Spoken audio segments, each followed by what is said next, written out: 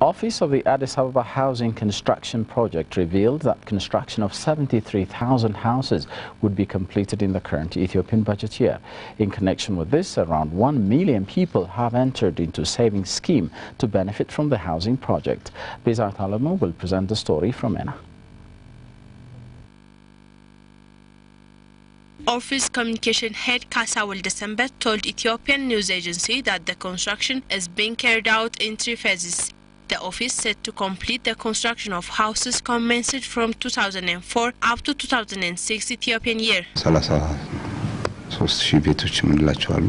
are 33,000 houses launched in 2004. These are among those houses expected to be completed this year.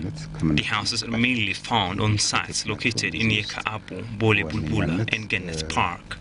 There are also houses whose construction was launched in 2005, and they are mainly located at Bole Arabsa, Kilinto and Kuya Fechi.